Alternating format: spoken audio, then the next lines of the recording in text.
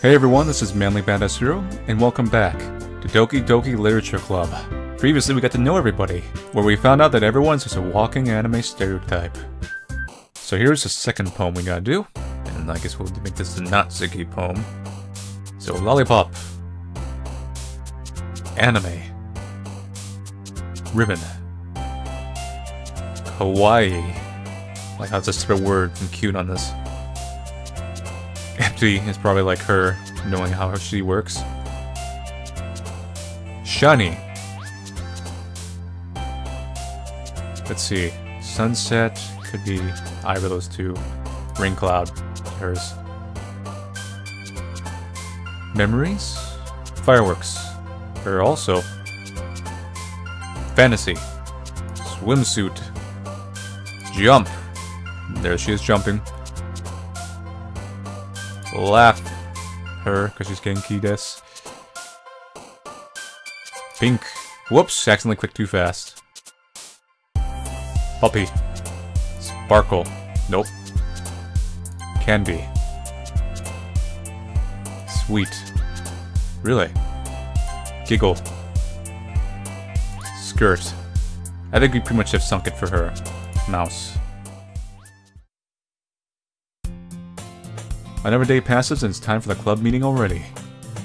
I've gotten a little more comfortable here over the past couple of days. Entering the club room, the usual scene greets me. Hi, Manly. Hi.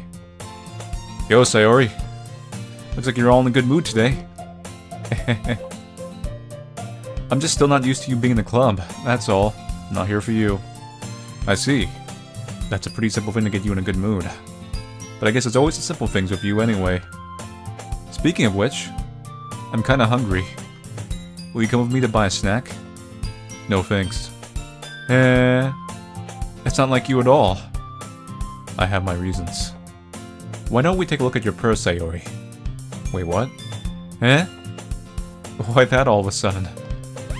No reason, really. I just want to look at it. Sayori nervously retrieves her coin purse.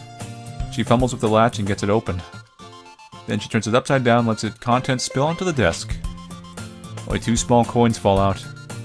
I knew it. I can see right through you, Sayori. That's not fair.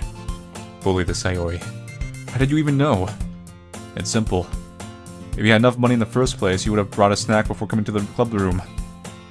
So either you're not hungry and want an excuse to take a walk, or you plan to conveniently forget that you spent all your money so I would lend you some. There's one more thing.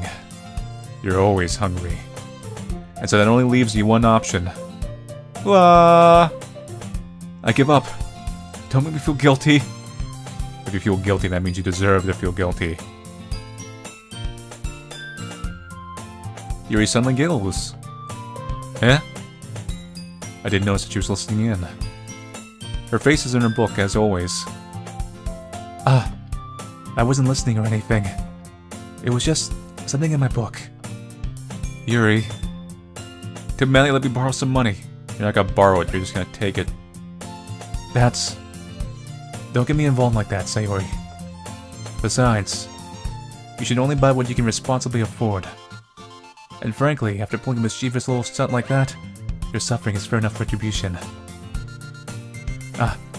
Did I just be assertive? I didn't mean that. I got too absorbed into my book. I really like when you speak your mind, Yuri. It doesn't happen much, but it's a fun side of you. There's no way you could think that. You were right, though. I did something bad and now I have to accept the revolution. The revolution? Retribution. That. Still, coming from you, Sayori. I guess there's a little devil inside all of us, isn't there?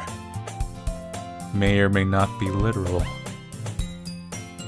Don't let her fool you. Sayori knows exactly what she's doing. After all, she told you guys she was bringing me to the club before she even told me. But you wouldn't have come if we weren't for the cupcakes.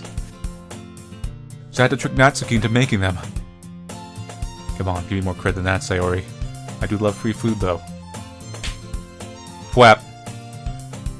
Kia! Out of nowhere, something smacks Sayori in the face and tumbles onto the desk. Oh. What was... Natsuki. Eh? A cookie. Sure enough, it's a giant cookie wrapped in plastic. Sayori glances around. Is this a miracle? It's because I paid my restitution. Retribution. Actually, that one almost worked. I was about to say that. Yeah, it's Natsuki. I was just gonna give it to you. But then I heard you blab about the cupcakes. It was totally worth seeing your reaction, though. Says Natsuki's character. She bought her the food, but she couldn't just give her the food. She had to throw the food at her. Natsuki, that's so nice of you. I'm so happy. Sayori hugs the cookie. Jeez, just eat it.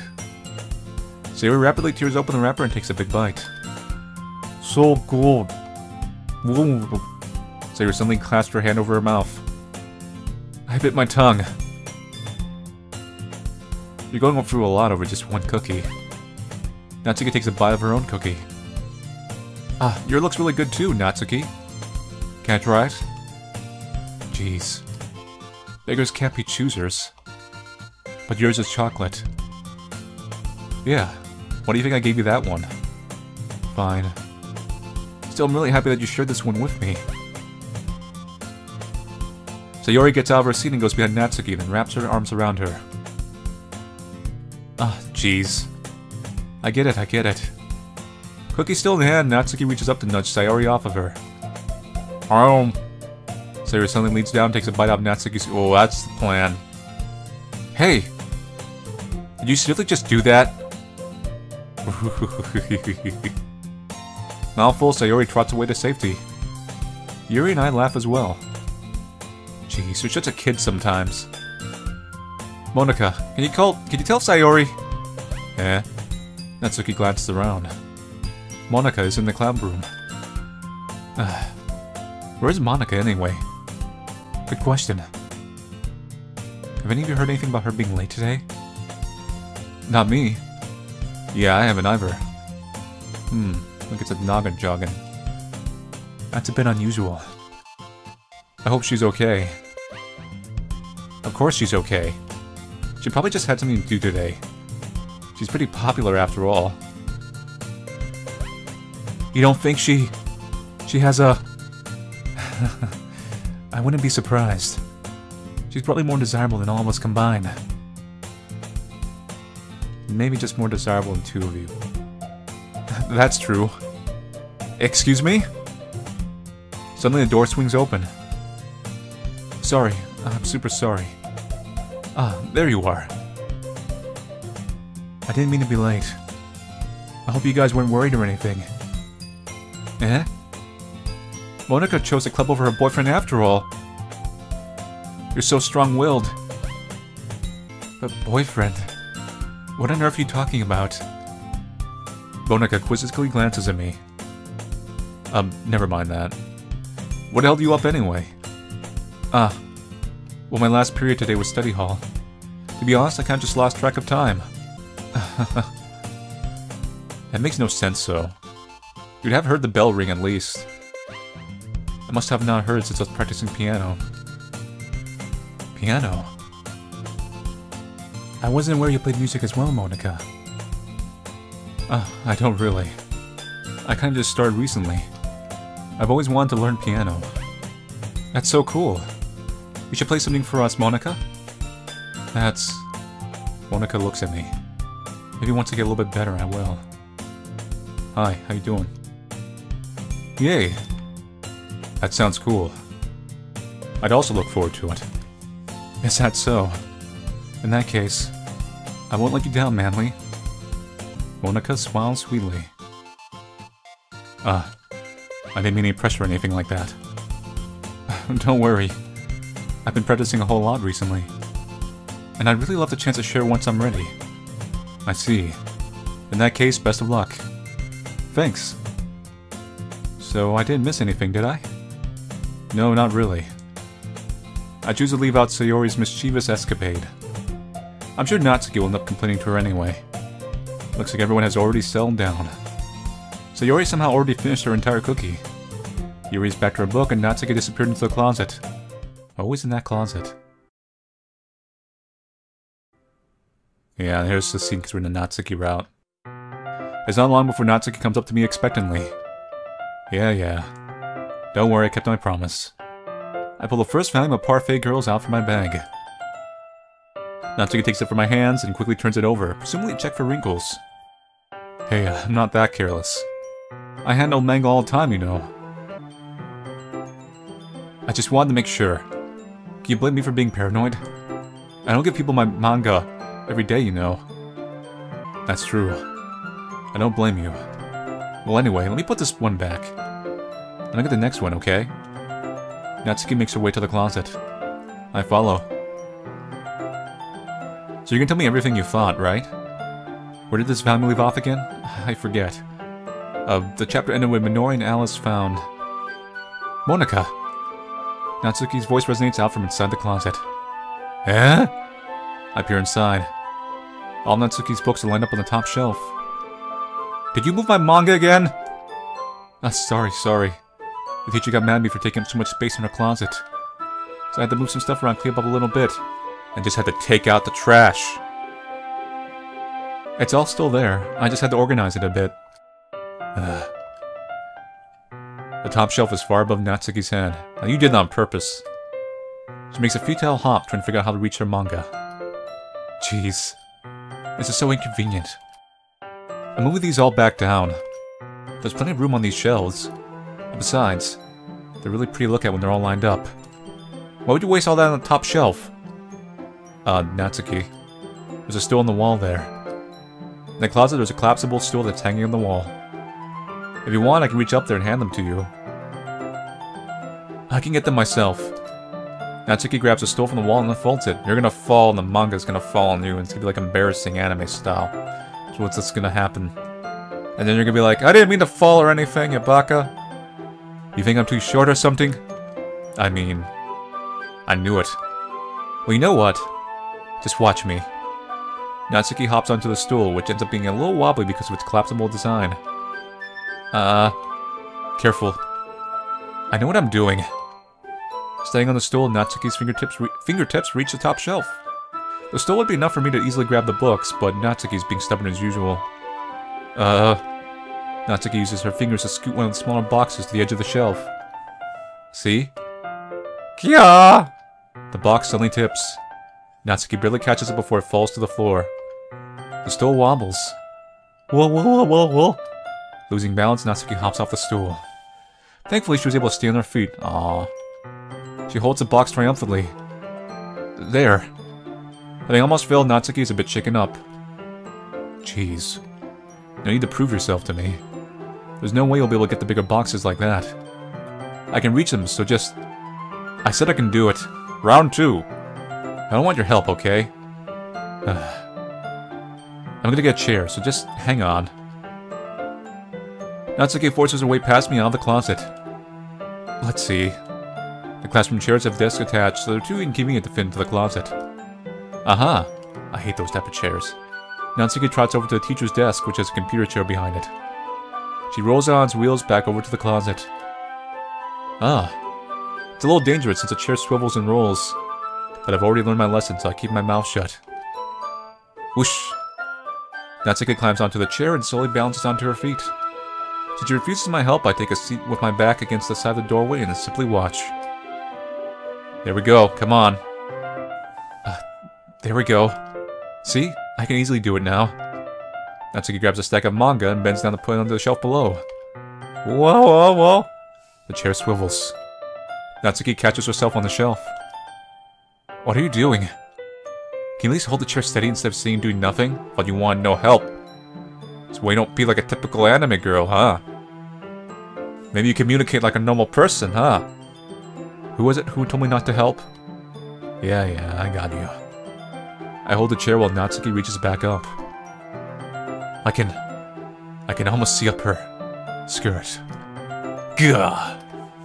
I forced myself to turn away. Natsuki seriously didn't think this through. When she realizes I'll be dead. Huh! Natsuki wraps her arms around the Parfait Girls box set, easily the largest one on the shelf. Heavy. Hey, manly. I don't think I can bend down without falling. Hurry, take this one. Huh? but then I have to let go of the chair. That's fine. Just for a second. Hurry up. Alright. Let me just stand up. I slowly release my grip from the chair. What do you mean, stand up? Natsuki looks down at me. Why are you all the way back? Natsuki looks like she just realized something, but she'll lose her balance if she moves. Just stay right there. Natsuki, the box. What are you looking at? I'm just gonna let that box fall. Fine. You're trying to look at my... Natsuki's legs shake. I'm not. I was just... helping. Natsuki, don't try to move. Just give me the box. You hentai! You set me up. Go away. Okay, fine, I'm out of here. Get out. But... I'll do it myself. The chair suddenly swivels beneath Natsuki's feet. Natsuki! Kia! The scene turns into chaos in a split second. The chair flies from under Natsuki's feet. Frantically, I try to catch her. The box topples out of her hands and the books go flying. Princess catch. I got you. Crash! Bandicoot. The full force of Natsuki's body against me froze me to the ground. A whole bunch of books pelt me in the face. Natsuki tries to shield herself with her own arms as her face lands straight on my chest. My right arm and my back seriously felt the impact. It's alright. My chest is designed for this. Slowly, Natsuki comes to her senses. She presses her arm straight into me to prop herself up. Natsuki seems to realize that's not the floor that's beneath her. Hi, how you doing? That's alright, I'm a floor sometimes. Gross, gross! Gah! A fist pounds into my chest. Natsuki then hoists herself to her feet. What were you thinking? You sicko. Everything okay over there? I heard a loud noise. Monika suddenly peers in. Monika! See what happens when you put the manga at the top shelf? Anime antics happen, that's what. Not because I want it. Think I'm a pervert? No, I just want to live my normal life. Read some manga, watch some anime. And these people, like, create situations. Are you trying to kill your club members or something? Jeez. Sorry. Maybe she is. Oh, and one more thing. It seems like your most recent club member's a total pervert. So I hope you're happy. But she is. I didn't. Somehow it's impossible for me to explain this whole bizarre situation to Monika. I didn't do anything, I swear. I know, don't worry. Monika says that quietly to me. Looks like I'm off the hook. Oh no! My... Eh? I look down. Natsuki's kneeling on the floor holding one of the books that are scattered all over. There's a large diagonal crease, oh no! Along the page that she's desperately trying to smooth out. I know that feel. I'm feeling it right now. Oof. It'll never be the same. It must have landed on the page. Natsuki tries a bit more to fix the crease, but she can't get it out. See what happens when you get pride to your head? Suddenly she gives up and slams the book shut, and then throws it to the floor. That just makes it worse. Instead of continuing to yell, she just lowers her head. Natsuki, are you... No. Natsuki's voice squeaks. Whip! I see tears on her face. I'll help you get the crease out, okay? It's partially my fault, so... Natsuki shakes her head, still looking down. No, I don't even care that much. I'm just... having a really bad day today. Natsuki sobs again. I didn't mean to take it out on you. Good. I really didn't mean to. It's fine. Is there anything you want to talk about? Natsuki shakes her head. Just... every day is so hard. Yeah, you might drop your manga. I just want to come to the club and... Natsuki falls silent again. I can't press her, so I can only do what I know how to do. Alright. Well, I'll help clean this up. And I'll move the rest of your manga for you. I pick up Volume 2 of Parfait Girls. We'll set this one aside. This will help cheer you on up a bit, right? We can get started on once I'm done here. Natsuki looks up with her glossy eyes. Her lip quivers. You're really nice to me. Eh? That sounds really strange coming from Natsuki. I didn't expect it at all. I must be melting her stunned heart. Well, I'm just treating you like a friend, you know? Yo, that's not what she wanted to hear. Natsuki lowers her head and stifles another sob. I'm not sure what happened to her today, but being nice is the least I can do. The next couple of minutes are silent between us as I begin gathering the scattered books. I make sure to slip them into the box in their correct order. After a little bit, Natsuki starts helping. It isn't long before we're done, and I hoist the box into the shelf where Natsuki wanted to put it. Then I get on the stool and quickly finish moving the rest of her books from the top shelf. Alright, that should do it. I hop off the stool. Natsuki averts her gaze. Thanks. It's nothing. Natsuki's holding the volume I set aside in her hands. Alright, I'm ready. Good. Even if you weren't, I'd make you anyway. You're taking responsibility for what you said. No? See you later. I'm out of this club. The thing about cheering me up. If you insist. We sit in the same spot as last time as I open up the second volume. Natsuki's mood quickly improves, laughing and pointing things out to me. She's surprisingly sharp, making note of a lot of subtle repeated jokes and background elements. In the end, I'm pretty impressed by how riffing ties together in this manga. I guess Natsuki has good taste after all.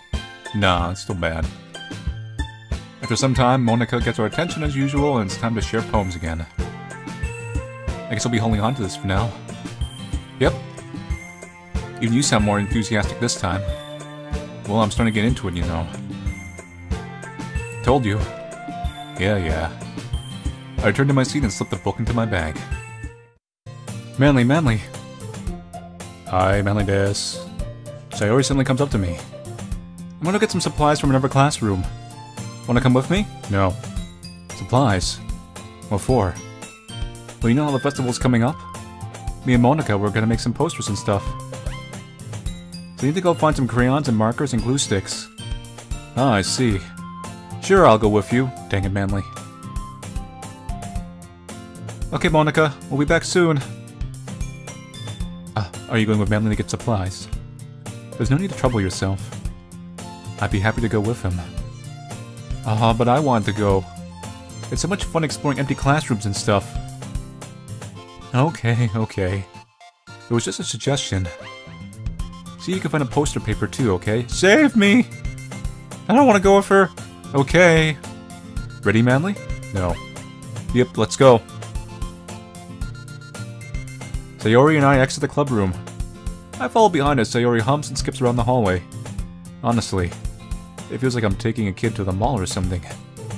Sayori finds pleasure in the simplest things sometimes. Hey, Sayori. What exactly are we doing for the festival anyway? I'm not sure how you would make an event out of literature. Me and Monika have it all planned out. Don't you worry. I'm gonna worry. Is that so? So Nanoka. Yep. We're gonna be doing a poetry performance. A performance? Of what kind? Well, everyone is gonna take turns on stage and recite their favorite poems. Ah, that sounds kind of dull. Manly, you're not thinking about it the right way at all. It's not just about reading poems, it's about performing them. I could say the lines of the poem like, "Between my feet, a last remaining flower beckons to me. I twist the stem, freeing it from its clinging roots, caressing the final joyless moments between my fingers. But to what ends have I summoned this joy? For now when I look in every direction, the once prosperous field before me is but a barren wasteland." Like that. Sayori, how do I put this? I'm sure it's just me, but it's impossible for me to take you seriously when you talk like that. You meanie. Stop being so anime. I'm working super hard on this, you know. I know. I just meant it's a pretty unordinary contrast to your cute self. Don't say that, it's embarrassing. But I guess that means I'm doing a good job. Yeah, I guess so. I'm so excited. The festival is going to be so much fun. Sayori spins herself around in the hallway again. Hey Manly, this classroom over here is empty. Let's begin the mission. The mission, eh? It's been a long time since I've spent time with Sayori like this. But in the end, she hasn't changed one bit. She's nothing but a ball of sunshine, drawing happy vibes from the world around her. It's a pretty nostalgic feeling for me.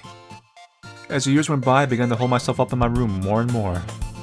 So going adventuring with Sayori brings about a special sort of feeling I forgot I had in me.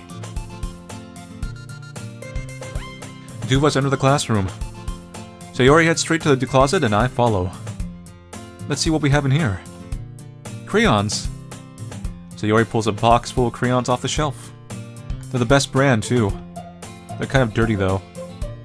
Sayori starts pulling various crayons out of the box and reading the color names. Alright, that's one down. Don't get distracted, we still need to find... Wait, I'm looking for my favorite color. Fine. At least move aside so I can look for the poster paper. I dropped one by accident. Smack! Kia! Sayori bends over and smacks her forehead right into the shelf. She falls to the floor and the crayons spill all over her lap. Ow. You okay? My forehead. Sayori clutches her forehead. Gee, Sayori. That's just like you, isn't it? Come on, let me see. So Sayori is sitting on the floor. I grab her by the waist and pull her out of the closet. You have to move your hands, Sayori. But it hurts. Just do it for a second. It's kind of an interesting posture. Do you get my drift? If you're following. Sayori slowly releases her hands from her forehead. I gently brush her bangs to the side. Ow. Sorry. There's a huge red mark in the center of her forehead. A bump is starting to form as well. Man, that's gonna swell up. I should find you some ice. Manly, where would I even find ice around this time? I guess a cold drink would do. You don't have to. I'm fine with looking like a unicorn. Okay then, see you later. Even wincing from the pain, Sayori makes a silly joke. What are you saying? I'll be right back, okay? Okay. I pat Sayori on the shoulder and run out into the hallway. I locate the nearest vending machine. What should I get? It doesn't really matter, since it'll be used as an ice pack rather than a drink. I know Sayori likes apple juice, so I purchased that one. Wow. In just a moment, I'm already returning to the classroom where I left Sayori.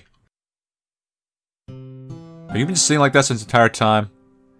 She's one palm on her forehead and is using the other hand to clumsily scoop crayons back into the box.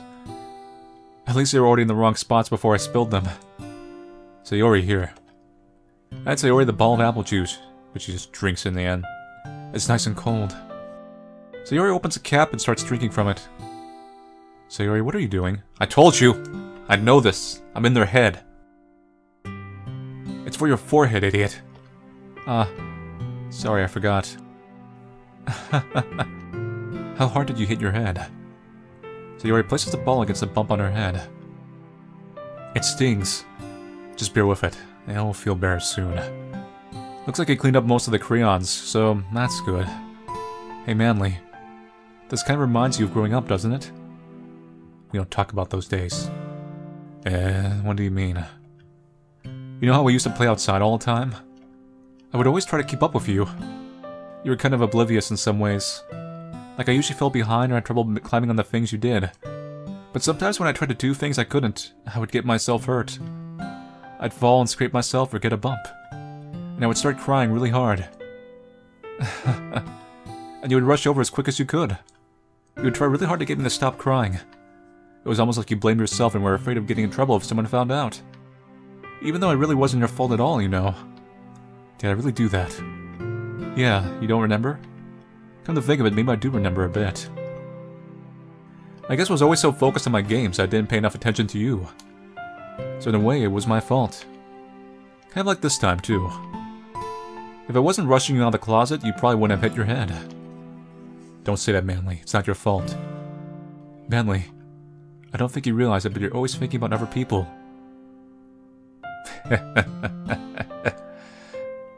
Even after all these years, you're rushing to help me even though I'm just being clumsy. You're really a sweetheart. I'm being railroaded to do this. Don't call me that. I don't really do this kind of thing all the time. I guess when it comes to you, it just feels natural. Before I even know it, I'm treating you like that. I guess that's what happens when you've been friends for so long. Yes, drop that word. Really? Maybe you're right. Manly, I'm so glad that nothing's changed between us. Do you think it'll be like this forever? No. Forever? If I'm honest to myself, there's no telling where we'll each end up for college or after that. So it wouldn't be fair for me to make any promises. But, well, I hope so. Cross my fingers. It's been like this long already, right? I can't imagine you ever changing, so my hopes are up. I'm so happy. Sayori has a whimsical expression in her eyes. We remain silent for a moment. She's so silly and clumsy on the outside that when I see her deep in thought like this, it makes me not want to disturb her. I guess we should go back. I don't want to worry Monika, you know? Good luck with that. She's gonna see your forehead either way. Now if I hide under my bangs... Sayori hops to her feet. Ah. She clutches her forehead again. Don't stamp so fast after hurting yourself. Well, I guess it's too late now. Anyway, let's go. I follow Sayori out of the classroom. Sayori plays with her bench to try to hide the bump, but without much success. Yeah, ain't happening. In a moment, we make it back to the club room. Ah, you're back. Good timing, I was just about to ready to start with sharing our poems. Sayori screwed up. Hey, Sayori, your forehead. She's fine. Don't worry about it. One night. I was playing with the crayons to smack my forehead into the shelf. Well, anyway, were you able to find everything we needed? Uh-huh, I have it right. Huh? Sayori frantically glances around herself. I forgot all the stuff.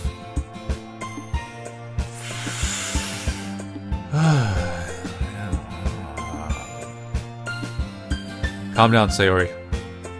I have it all right here. I found the poster paper, too. Sounds like you ended up doing all the work, Manly. I always do. Well, Sayori... guess she was comic relief. I failed to come up with an excuse for Sayori.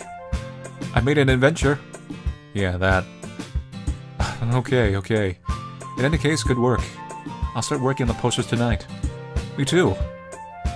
Okay, everyone. Are you ready to share your poems? Guess I should grab mine.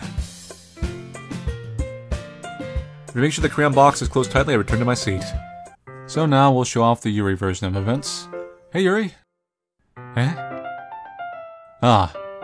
I suddenly noticed that Yuri's reading a different book from the one we've been reading together. Sorry, I didn't mean to interrupt. Ah, no. I was kind of just waiting for you. If that's the case, why don't we go ahead and get started? Yes, let's. Actually, I have a request. Do you mind if I make some tea first? Not at all. Thanks very much. If there's one thing that can make my reading time here any better, it's a nice cup of tea. Drink tea. Not to mention for yourself as well. Yuri stands up and makes her way to the closet. I follow and watch as she retrieves a small water pitcher from the shelf. The kind with a filter inside. Can you hold this for a second? Sure. Yuri hands me the water pitcher and also fetches an electric kettle. I'm gonna plug this in at the teacher's desk, and then we'll go get some water. She walks past me and sets a kettle down on the teacher's desk. I simply watch her movements. To my surprise, the way she moves really contrasts her speaking mannerisms. Especially because of her long legs, Yuri appears elegant and methodical. Okay, may I have the water pitcher? Thanks, I'll be right back. I might as well walk with you. Yeah, why not? Shall we go then? Yeah. Where are you two off to? Oh, just being lovebirds. Yuri was gonna make some tea, so... I suddenly realized how weird it sounds like putting this to Monika. We're just filling the water pitcher. Ah, okay. Sorry, I was just a bit curious. That's kind of a one-person job, isn't it? You're a little nosy, aren't you? Monika, please mind your own business for once. Whoa, hoo, hoo, hoo. Or do you want me to tell me there's something wrong with helping involve Manly in club activities? Eh? My mouth gapes. I suppose there's nothing wrong with that. Then let's go, Manly. Yuri quickly exits the room and I follow. Once in the hallway, man, you're already getting ready. She suddenly puts her forehead against the wall. I spoke without thinking. How could I say something like that? Yuri, something about the way she said that. It made me feel so irritated. What's wrong with me? No, Yuri. I think you did the right thing. And I would say that because this is supposed to be your route. I wasn't expecting it, but it's also not right for Monika to judge people like that. Manly, how come even when I do something bad, you're being nice to me? Because nothing that you do is bad as you make it seem in your head. Nobody's perfect, except me. But nobody's me, except me. So don't try to be me. Except me. We have emotions, and we can't always hide them away. But you always amplify things in your head. Your mind turns a light rain shower into a hurricane. No. Wouldn't you hate me for something as terrible as that? Why would I hate you? I can't hate someone for having emotions. What kind of friend would do that? A friend, you say. Yuri lifts her head. Manly, I really like being friends with you. Thanks, Yuri. I like being friends with you too. I feel kind of awkward saying something like that. But I'm doing my best to help Yuri feel better. Anyway. Oh, yeah. Shall we go? Yeah. Yuri and I walked to the nearest water fountain. Once we filled the water pitcher, we returned to the classroom. Where's the CG? Are you gonna spill the water on yourself? Are we gonna get that? No, maybe a little too fan servicey for this. Manly, do you like oolong tea? I actually do, kinda. Oh yeah. Anything is fine. Very well. Yuri sets the temperature on the kettle to 200 degrees. Now it's time to get the teapot. You really do this properly, don't you? Of course. I shouldn't do any less when I'm making tea for others. Even if I'm not an expert on tea or anything. In that case, you'll only be even more impressed. Perhaps I will. Yuri fetches the teapot and begins measuring the tea leaves. To my surprise, she even starts humming a little to herself. You must be in a good mood now. Is that so? I was letting it show. And you noticed. I was doing a bit of thinking. And I decided I would try expressing myself a little bit more. And turns out it's not very hard for me to do. When it's you who's around anyway. That's great, Yuri. Just don't push yourself too much. You're always worrying about me, Manly. It's very endearing. Yuri wasn't kidding. I don't even know if I can keep up with this. I'll watch Yuri pour a cup of tea for each of us. Manly, I have another request. I'm not gonna marry you. Do you mind we sit on the floor today? Why's that? It's a little bit easier on my back. I can read with my back against the wall rather than bending over at my desk. Oh, sorry, didn't realize. No worries. I just have back pain fairly regularly, so I do my best to manage it. Is that so? Are you implying something? I wonder why that is. It's most likely because of your posture, right? And not your opie or anything? No one said that. Except me. Always hunched over like that while reading. Yes, I have trouble reading posture. So that's why we should sit on the floor. Fair enough. I'll go ahead and get the book. I retrieve the book from my bag. That's a nice bag. I have some chocolate as well. Ooh-wee, Manly. We're moving fast. It's a bag of small chocolate candies I kept hidden from Sayori's candy radar. I take it since they'll go down well with the tea. You and I then sit against the wall, teacups at our sides. As if in sync, we assume the same reading position as last time, each holding one half of the book. Except this time, our bodies are even closer to each other. I can't see too well. Yuri slides closer until our shoulders are touching. How am I supposed to focus on reading like this? Yuri was always kind of cute, but with she's being less apprehensive, it's almost more than I can handle. Your teacup. Yuri hands me my teacup. Holding it with my hand that's not holding the book, I end up in a position that makes it even harder to focus. Because now I need to worry about making sure I don't accidentally touch her chest. We're fine. Just we'll worry about it. Meanwhile, Yuri hasn't noticed a single thing. She wears her intense reading expression, and I can only presume the world around her has faded away. I use all my willpower to focus on reading. After a few minutes, I finally managed to relax a little. Maybe we can take a nap. Maybe like the little sunlight caressing in. I put the teacup between my legs and fumble with the chocolate wrapper. Oh, sorry. I briefly let go of the book to finish opening the wrapper. You can have as much as you want. That's okay. I won't take any. Are you sure? Well, if I touch it, they might get smudges on the pages. Oh, you're right. And you're actually right, yeah. I didn't even think about that. My bad. No need to apologize. I'll hold the book, okay? Are you sure? Of course. That was a fairly simple CG. A little forlorn, actually. Yuri opens the book with both hands. She holds it so that I don't have any hard of a time reading from it. But as a result, her left arm is practically resting on top of my leg. Well, in that case, Yuri's already totally focused on reading again. I take a chocolate candy and pop it into my mouth. Then I take another chocolate. And I hold it up to Yuri. Oh, ho, ho, ho, ho. Let's do this, come on. She doesn't even look away from the book. She simply parts her lips as if the situation was completely natural. But that means I can't stop here. I apprehensively place the chocolate in her mouth. Just like that, Yuri closes her lips over it. As a really small chocolate. Yuri's expression suddenly breaks. Did I just... Yuri looks at me like she needs to confirm what just happened. Manly. So sorry, not. I guess I shouldn't have done that. That's... well... You were just helping. That's something that friends do, right? I mean... not really in this kind of context, but... yeah. Sure, that's all it was? Yeah. Then... you don't need to stop or anything. Okay, everyone's being forward tonight. I see. The situation's gone really tense. Incoming Monika in a second. Yuri tries to return to the book, but I can't tell just by her expression that even she can't focus now.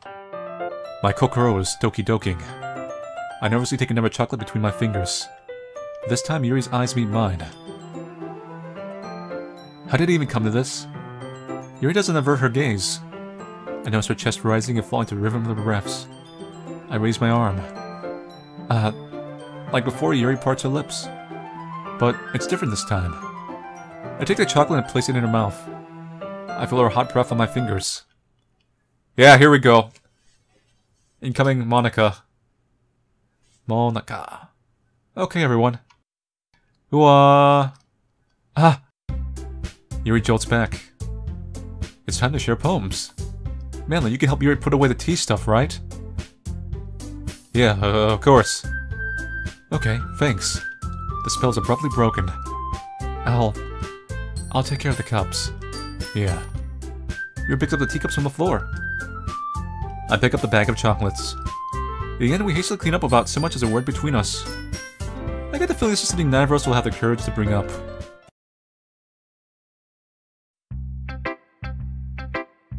Boy, it's poem day. So same thing, we'll do Natsuki, and then we'll do Monika. And the other ones will show off just the positive version of their dialogue. Natsuki reads my poem. She keeps glancing at me, then back at the poem. By now, she must have read it more than once. Is it that bad?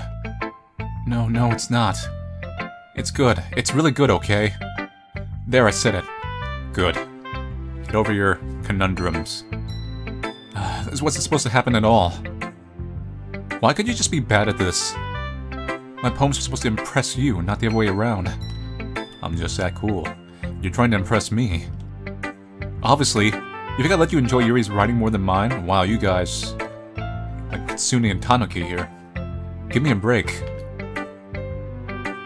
Well...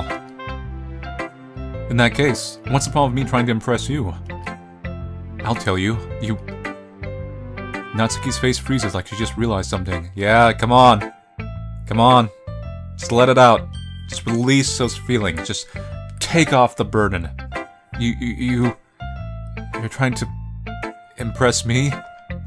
Natsuki vigorously scans her eyes over my poem one more time. Then the poem slips out of her hands and flutters to the floor. I have to use the bathroom. Of course you do. Red-faced, Natsuki quickly walks out of the room. Hey, Manly. Did you do something to Natsuki? Just laid on the moves. I just saw her rush out like that. You didn't do anything terrible, did you? No. I just told her that my voice gets caught in my throat. There's no way I could tell Monika that I'm trying to impress Natsuki. Monika sees the poem lying on the floor and swiftly picks it up. She reads through it, her smile not fading from her face. I see. You wrote this for Natsuki, didn't you? I mean, I just threw some words together, but yeah. Not really. In fact, didn't she like your poem a lot the other day, too? I'm surprised you know her taste so well already. Are you sure not cheating, Manly? Yes, I am. But let's not discuss that. Cheating? What do you mean by that? Never mind. I'm just kidding. I didn't understand Monika's joke at all. Anyway, how do you think Natsuki feels about you? Oh, you don't need to answer that. It was just something for you to think about. Hey! Natsuki comes up and snatches the poem out of Monika's hands. Neither of us had noticed her re-enter the classroom. Did you read this, Monika? Of course, I liked it. You should really stop reading things that aren't for you, you know. You have a bad habit of doing that. But Manly wrote this poem. And we're supposed to share with everyone, right? Natsuki freezes. Come on, just get over it. Just relax, let the stress flow. She apparently forgot that my poem was technically for everyone to read. Okay, well, I think Manly's done sharing this poem with everyone. It's not like anyone would want to read this anyway. But I'm just gonna hold on to this. Put it in my shrine, along with my hair. If you insist. What? Why are you looking at me like that? Like what? Never mind. Natsuki. I'll give you the poem, that's still not very fair to Sayori. She hasn't gotten to read it yet. So what? Well, I guess Manly is right, Natsuki. It's not fair if you don't let everyone finish reading it. Fine. Natsuki returns my poem. It's not like she's going to like it, though. That's true, based on the mechanics. Anyway, read my poem now. And no, I won't let you keep it. This is my only copy. Amy likes spiders. You know what I heard about Amy? Amy likes spiders. Icky, wriggly, hairy, ugly spiders. That's why I'm not friends with her. Amy has a cute singing voice. I heard her singing my favorite love song. Every time she sang the chorus, my heart would pound to the rhythm of the words. But she likes spiders. That's why I'm not friends with her. One time, I hurt my leg really bad. Amy helped me up and took me to the nurse. I tried not to let her touch me. She likes spiders, so her hands are probably gross. That's why I'm not friends with her. Amy has a lot of friends. I always see her talking to people. She probably talks about spiders. What if her friends start to like spiders too? That's why I'm not friends with her. It doesn't matter if she has other hobbies, it doesn't matter if she keeps it private. It doesn't matter if it doesn't hurt anyone. It's gross. She's gross. The world is better off without spider lovers. And I'm gonna tell everyone. Well, I guess what that symbolism is. It's a multi-layer symbolism that can be taken for a love for manga personally, for her specifically, or for everyone else. It could be their love of a certain hobby, or just something they keep hidden about themselves. Yep. Not bad, right? It's quite a bit longer than yesterday's. Yesterday's was way too short. I was just warming up. I hope you didn't think that was the best I could do. No, of course not. It'll never be as good as mine, though. Anyway, the message is pretty straightforward in this poem, I noticed. I doubt I have to explain it. Sometimes you can explain complicated issues with much simpler analogies. And it helps people realize how stupid they're being. Like anyone would agree that the subject of this poem is an ignorant jerk. Do you know people like that? Of course. It's about how everyone thinks my... That doesn't matter. It could be about anything. I wrote it to be easy to relate to. Everyone has some kind of weird hobby or guilty pleasure. Something that you're afraid if people find out, they make fun of you or think less of you. But that just makes people stupid. Who cares what someone likes, as long as they're not hurting anyone and it makes them happy? I think people really need to learn to respect others for liking weird things. Well, you're definitely right. At least I can relate to that. And I'm sure a lot of other people can too. You know, I'm glad that you can appreciate this kind of writing. Sure. I mean, I know I was talking about that yesterday. But I've been... well, I've been enjoying sharing my writing with you, so consider yourself lucky, okay? Well, thanks for being honest. What's that supposed to mean? I'm always honest.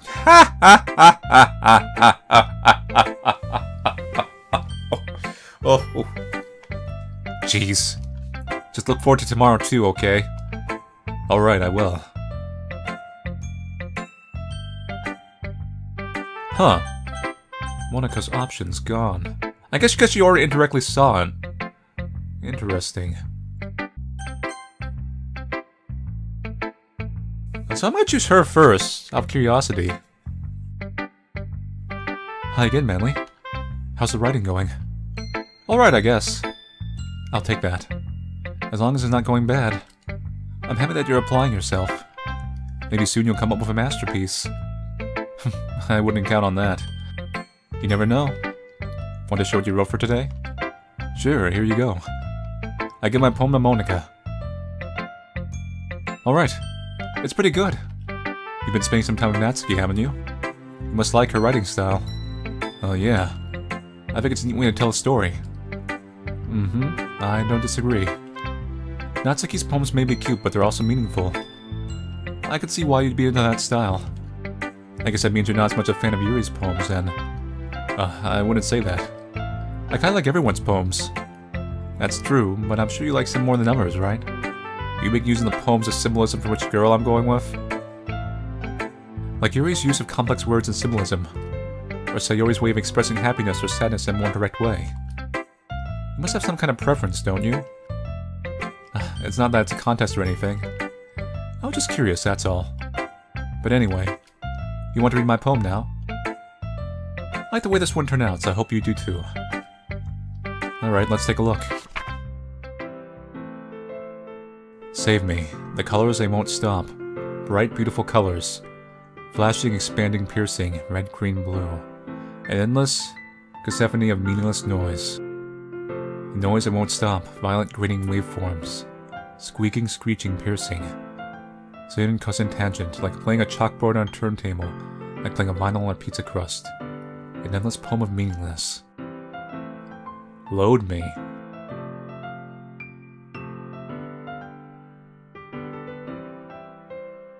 Save me and load me.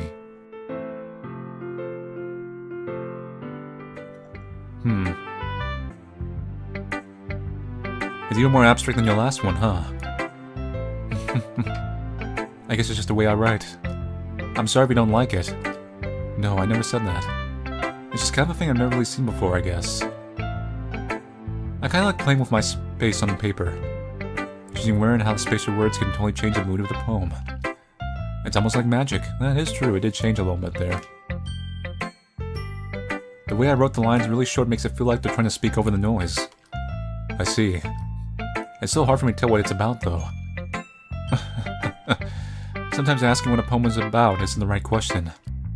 A poem can be as abstract as a physical expression of a feeling. Or a conversation with the reader. So putting it that way, not every poem is about something. Anyway, here's Monika's writing tip of the day. Sometimes you'll find yourself facing a difficult decision. When it happens, don't forget to save your game. You never know when you might change your mind. Or when something unexpected may happen. Wait, is this tip even about writing? What am I even talking about? That's my advice for today. Thanks for listening. That was curious. Manly, I really love your poems. I can't believe you've been hiding these from me. I'm not hiding anything, just my talent just exudes naturally. But your poems are so good. Yesterday's in this one too. You can't tell me you haven't done this before. I mean, you're really the only one who feels that way, so... No way. Not even Natsuki? Oh hell no, she doesn't like these. Well, I guess Natsuki's at least likely to admit how much you like something. I don't think it's that. What do you mean? Well, I guess I'll be honest about it. It's a lot easier to write poems when I'm thinking about you. Damn, Manly. Whoa. Stop thinking weird things, idiot. I just mean that you're a really expressive person, I guess. How am I supposed to write poems about my own stupid life? All I do is just play video games and commentate over them. But you somehow make everything in your life an adventure. But even the little things. Like cooking. Let's not talk about that. So yeah, I guess what I'm saying is I can feel more feelings for you than I can have for myself. We have that kind of weird connection. It's your fault for getting my business all the time. Eh? I don't know if I understand. You never understand when I try to explain things to you, do you, Sayori? I pat Sayori's head. Hey! I'm not a kid, you know. Are you sure about that? Maybe. Sayori starts fiddling with her pencil between her hands. Hey, Manly. Will you give me your poem? I kinda wanna keep it. Why? Because, well, it's the first time you've written something for me. Sayori, you completely misunderstood. In very many levels. I didn't write this for you. Are you even listening anymore? Well, whatever. I'll give it to you when we go home. Really? Snap! I broke my pencil. Great job. Sayori hastily bends down to pick up the pieces she dropped. But being inattentive of her surroundings, she bumps right into me. Tang! Sorry. It's fine. No, it's not. It's fine. I'll get it for you. I bend down to pick up the broken pencil. Sayori clutches the desk behind her to support herself, knees shaking. I'm a little clumsy today. Let's sit down, Sayori. You're always clumsy. Yeah. I grab Sayori's arm and help her sit at the desk. Anyway, I still haven't read your poem. Oh! Sorry, I forgot about that. But it's not as good as yours. Jeez, don't worry. I'm sure I'll like it. Bottles. I pop off my scalp like the lid of a cookie jar. It's a secret place where I keep all my dreams. Little balls of sunshine all rubbing together like a bundle of kittens. I reach inside my thumb and the forefinger and pluck one out. It's warm and tingly. There's no time to waste. I put in a bottle to keep it safe. And I put the ball on the shelf and all the other bottles. Happy thoughts, happy thoughts, happy thoughts, and balls all in a row. My collection makes me a lot of friends. Each ball is starlight to make amends. Sometimes my friends feel a certain way. Down comes a ball to save the day. Night after night, more dreams. Friend after friend, more bottles. Deeper and deeper my fingers go. Like exploring a dark cave discovering secrets hiding in the nooks and crannies. Digging and digging, scraping and scraping. I blow dust off my ball caps. It doesn't feel like time elapsed. My empty shelf could use some more. My friends look for my locked front door. Falling all alone, I open up and in come my friends. And they come in such a hurry. They want my balls that much. I frantically pull them down from the shelf one after the other, holding them out to each and every friend, each and every bottle. But every time I let one go, it shatters against the tile between my feet. Happy thoughts, happy thoughts, happy thoughts, and shards all over the floor. They are supposed to be for my friends who aren't smiling. They're all shouting, pleading, something. But all I hear is echo, echo, echo, echo, echo, inside my head. Ooh boy. Holy crap. Sayori, did you really write this? Of course I did. Didn't I tell you yesterday I was gonna write the best poem ever? Yeah, but this was heavy. I mean, I didn't expect something like this coming from you. Monika taught me a whole lot. And I've been really in touch with my feelings recently. I see that. It's almost kind of creepy. Creepy? Well, not exactly. Maybe because I'm so used to you being cheerful. Well, never mind. I'm thinking too hard about it. The point is, it came out good, so you should be proud of it. Thanks. I feel like I was meant to express myself this way. It even helps me understand my own feelings a little bit better. Writing is like magic. You got pretty passionate about this, huh? I hope you keep it up. Yeah. Writing's the best. I'm gonna keep writing until I die. Don't get ahead of yourself. Sayori's always had a habit of getting obsessed with something before dropping it no more than a week later. Well, this is one of those times. But seeing the passion in her eyes makes it hard for me to be pessimistic. Let's see what you've written for today.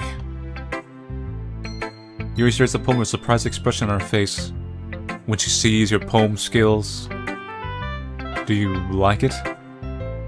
Manly. This one might be even better than yesterday's. I didn't even pick this up on this so quickly.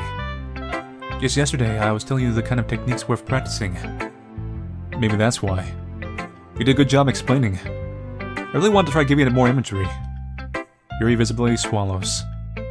Even her hands appear sweaty. I'm not used to this. Used to what? I don't know. It's fine.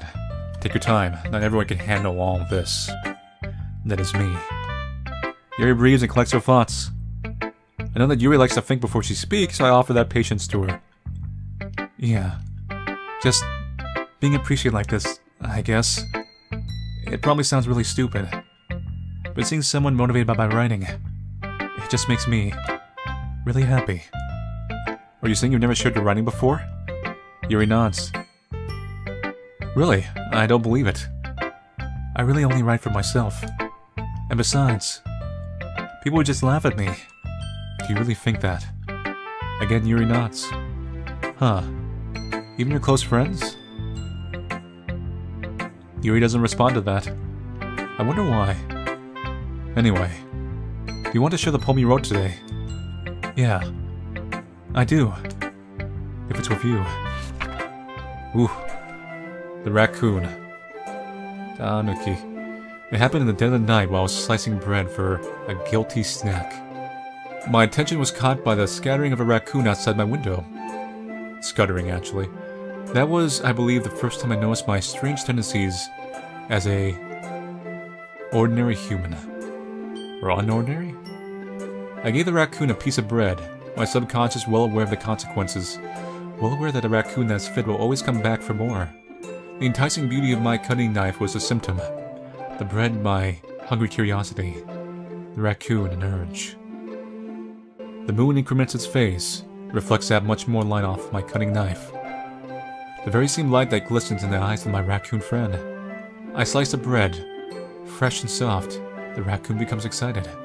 Or perhaps I'm really projecting my emotions onto the newly satisfied animal. The raccoon is taking to following me. You can say that we've gotten quite used to each other. The raccoon becomes hungry more and more frequently, so my bread is always handy. Every time I branch my cutting knife, the raccoon shows me its excitement. A rush of blood. Classic Pavlovian conditioning. I slice the bread. And I feed myself again. Am I the raccoon? I was a little more daring with this one than yesterday's. I can see that. It's a lot more metaphorical. I don't know if it's my fault, but I can't begin to imagine what this poem is about. That's right. It's a bit close to my preferred writing style. Using a poem as a canvas to express vivid imagery and conveying emotions through them. Yeah, if I take it at face value, then I can't figure out what it's supposed to mean. Well, I think it's something that different people can relate to in their own way. I want to express the way it feels for me to indulge in my more unusual hobbies. It's those sort of things I'm usually forced to keep to myself. So I sometimes enjoy writing about them. Why do you keep them to yourself? Because they're embarrassing. And people would make fun of me. Don't you have anything like that, Manly? Are you a fanfiction writer? Are you writing fanfiction above me? There was something else that implied it in the game. Well, yeah, I guess I do. I feel like everyone has a little something like that. The best we can do is respect each other in our individualities. Even if it's difficult sometimes, some things make us uncomfortable. After all, if I hadn't learned to embrace my own weirdness, I'd probably hate myself. I might be ranting a little bit now, but I'm glad that you're a good listener. You're good at a lot of things. Writing, listening. There really aren't many people like you, Manly. That's exaggerating a little bit. It's just how I feel. I never thought I would feel so comfortable sharing my writing. But now I almost feel like I look forward to it. It's just a really nice feeling. And you're to thank for that. It's nothing really. Yuri smiles sincerely at me. For just a moment her timidness seems to disappear. Okay everyone. We're all done reading each other's poems, right? I have something extra planned today, so if everyone can come sit at the front of the room. It's about the festival. Well, sort of. You really have to do something for the festival? It's not like we can put together anything good in just a few days. We'll just end up embarrassing ourselves instead of getting any new members. That's a concern of mine as well. I only do well with last-minute preparations. Don't worry so much. We're going to keep it simple, okay? We won't need much more than a few decorations. Sayori has been working on posters, and I've designed some pamphlets that we can give out during the event. Okay, that's great and all, but that doesn't tell us what we're actually going to be doing for the event. Oh, sorry, I thought you heard about it already. We're going to be performing. Performing? Are we turning into K-On? Monika. Yeah, we're going to be having a poetry performance. Each of us are going to choose a poem to recite during the event. But the cool part is, we're also going to let anyone else come up and recite poems too. Sayori's putting in all the posters in case anyone wants to prepare ahead of time. Sayori's been coloring a poster holds up for us to see. It's gonna be awful. Are you kidding me, Monika? You didn't already start putting those posters up, did you? Well, I did. Do you really think it's that bad of an idea? Well, no. It's not a bad idea. I didn't sign up for this, you know. There's no way I'm gonna be performing in front of a group of people like that. I agree with Natsuki. I could never, in my life, do something like that. Imagine it, Yuri shakes her head in fear. Guys. No, Sayori. I understand where they're coming from. Remember that Natsuki and Yuri had never shared their poems with anyone until just a couple of days ago. It's a lot to ask for them to recite their poems out loud to a whole room of full people. I guess I kind of overlooked that. So I'm sorry. But, I still think we should give it our best. We're the only ones responsible for the fate of this club. If we start the event and each put on a good performance, it will inspire others to do the same. And the more people who perform, the better we'll be able to show everyone what literature is all about. Yeah. Really more of a poetry club than anything. It's about expressing your feelings, being intimate with yourself, finding new horizons, and having fun. That's right. And it's those reasons that we're all in this club today. Don't you want to share that with others? To inspire them to find the same feelings that brought you here in the first place? I know you do. I know we all do. And if all it takes is standing in front of a room for 2 minutes and reciting a poem, then I know you can do it. Come on, everybody. What can go wrong? Natsuki and Yuri remain silent. Sayori looks worried. Guess that leaves me no choice. It can't be helped. I agree. I don't think it's too much to ask. I think that Sayori and Monika have been trying really hard to get new members. The least we can do is help them out a little bit. Well, maybe, but... Looks like Natsuki doesn't have any arguments left. Okay, fine. I guess I'll just have to get it over with. Alright. Phew. Thanks, Natsuki. What about you, Yuri? Yuri dejectedly glances around at everyone else's expectant faces. I guess I don't really have a choice. That's everyone. You're the best, Yuri. This club is seriously going to be the death of me. Oh gosh. You'll be fine, Yuri. But anyway, let's move on to the main event. I want each of you to choose a poem of yours. We're going to practice reciting them in front of each other. No way!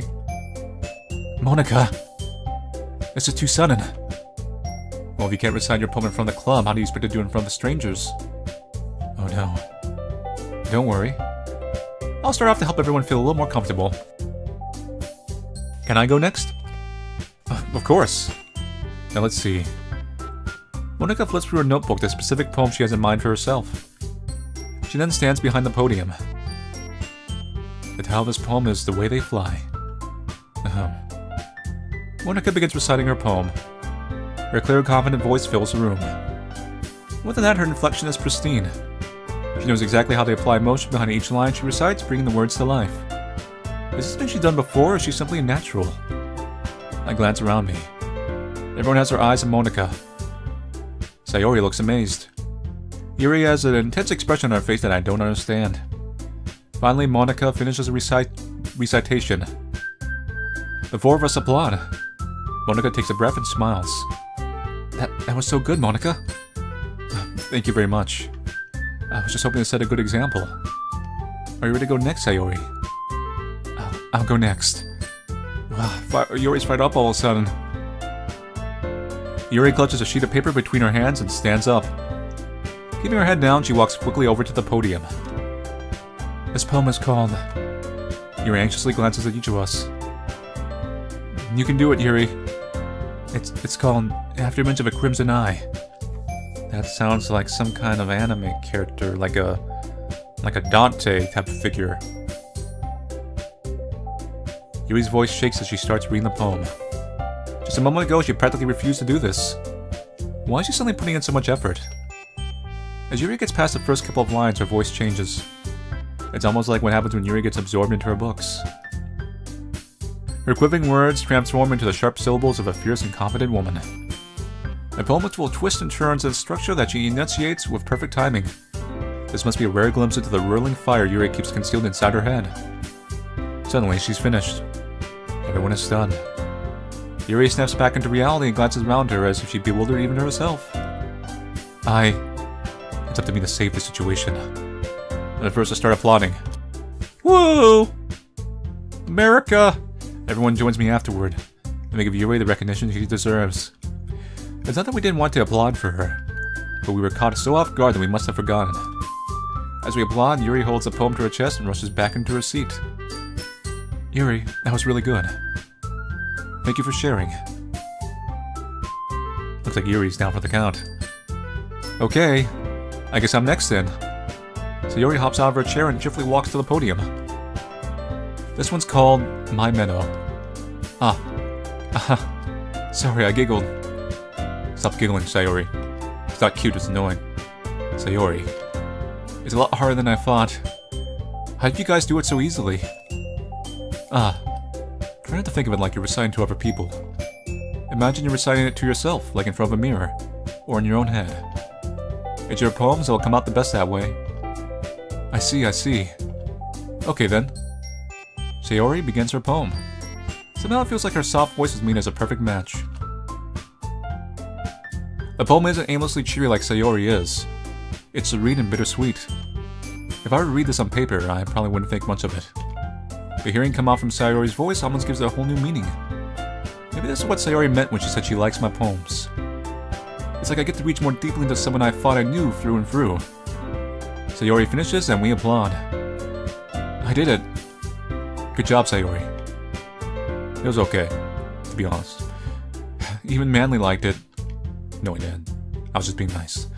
I guess that's a good sign. What does that even mean? It came out nicely, Sayori. The atmosphere of the poem fits you really nicely. But it might be that other poems wouldn't work quite as well with that kind of delivery. And I don't really understand. In other words, I've seen poems of yours where that sort of gentle delivery wouldn't work as well. You might need a little more force behind them depending on what you're reading. Oh, I know what you mean. Well, I've been practicing that kind of thing. It's just embarrassing to do it in front of everyone. The next time I'm going to make you pick a poem that challenges you a little more. We don't have much time before the festival, you know. Okay. Now who's next? Natsuki? Don't maybe go before Manly. It's not like I can compare to you guys anyway. Might as well let Manly lower everyone's standards a little before I have to do it. Oh, joke's on you, I'm not an expert. Natsuki. It's fine. Daijobu. 199. I might as well get over with. But it's not like I have much of a selection of what to read. I'll just have to go with what I wrote for today. I stand up and step in front of the podium. Everyone has their eyes on me, making me feel terribly awkward. I recite my poem. So I'm not exactly confident in my own writing, it's hard to put energy into it.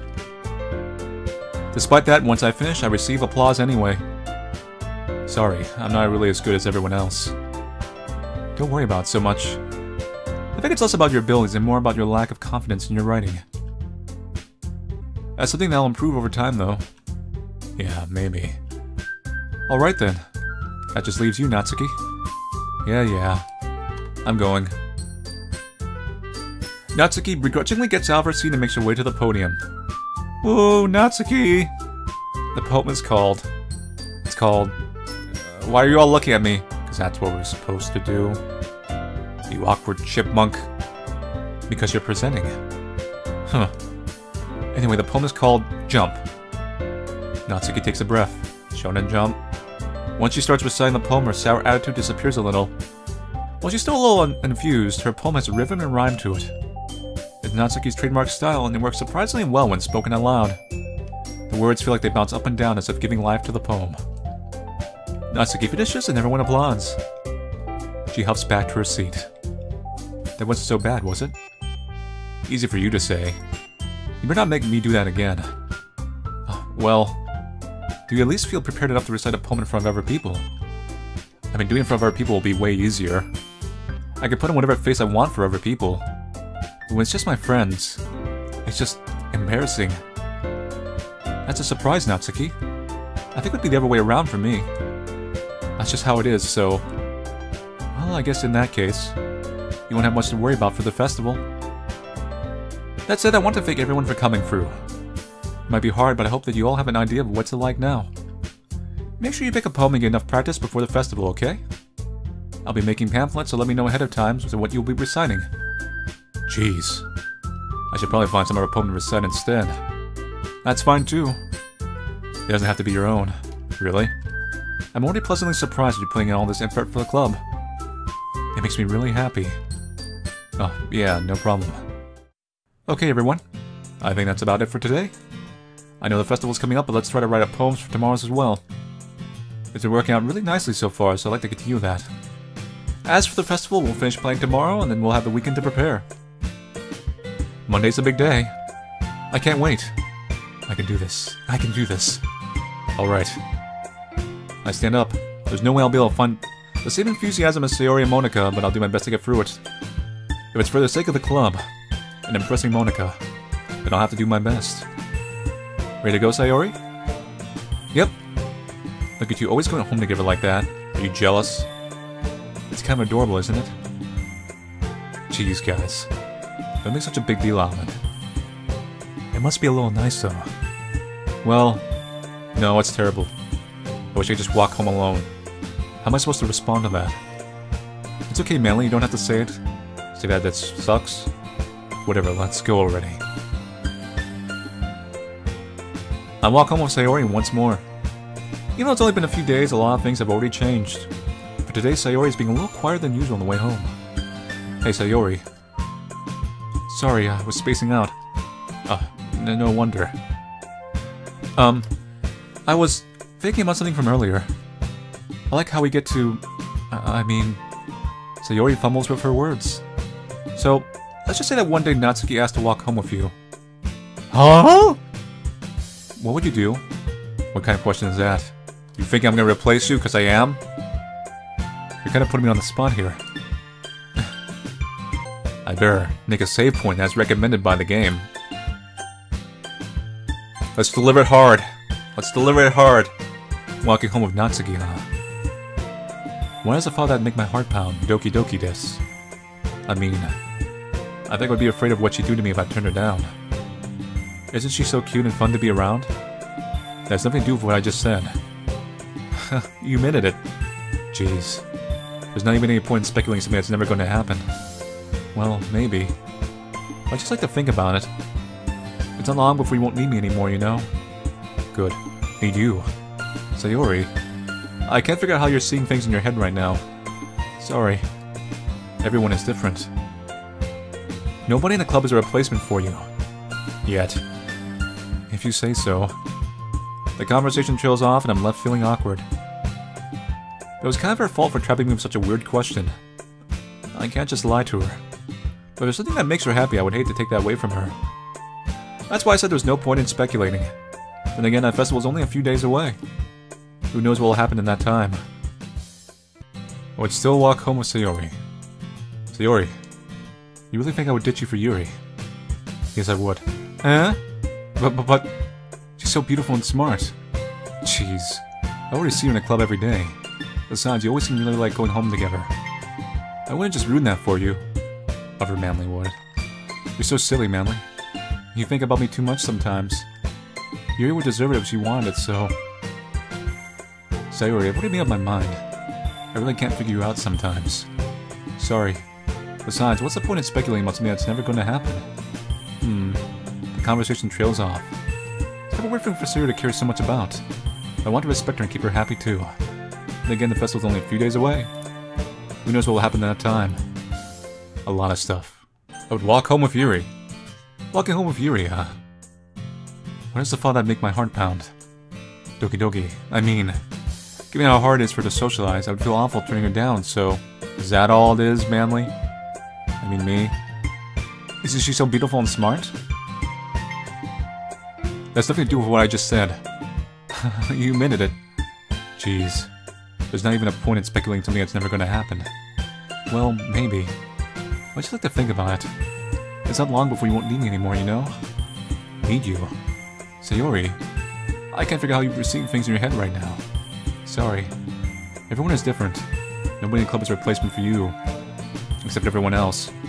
If you say so. The conversation trails off and I'm left feeling awkward. It was kind of her fault for troubling with such a weird question. I can't just lie to her.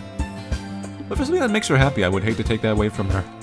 That's why I said there's no point in speculating. And again, the festival's only a few days away. Who knows what will happen in that time.